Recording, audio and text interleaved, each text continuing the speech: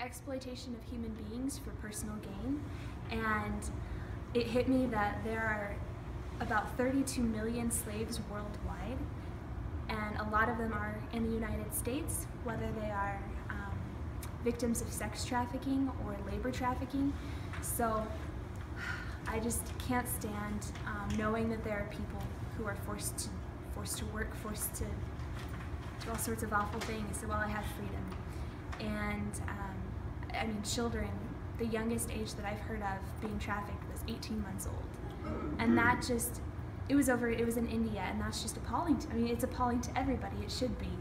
And we have freedom, so we need to fight for those who don't have freedom. So, first step in ending human trafficking is raising awareness, and that's where I am. Starting to do, it's something that really needs to be done, and people need to know about it.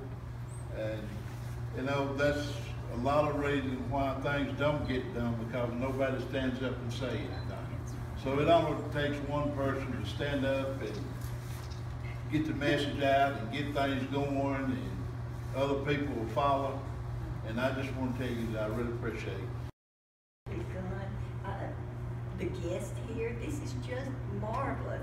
And to be a part of your dream and your project is just something that is humbling.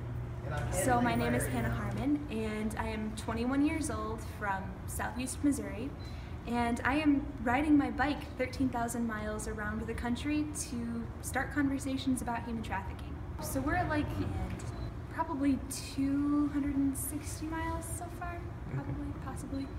But I'll be ending back in Jackson, Missouri, so it's really awesome when people are like, where did you start and where are you ending? Thanks for all you do. And we respect and appreciate what you're doing. And it's time. It's time that people across this country are standing up to the evils of trafficking and so many other things. And you'll never know how much we respect and appreciate you for taking this stand for the Lord and for these people all around the world.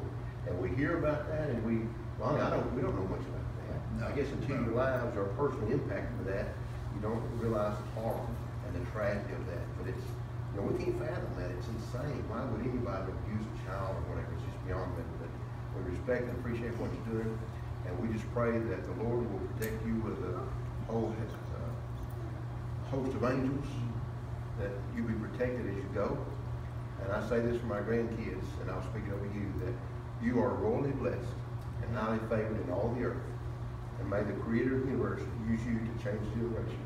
Amen.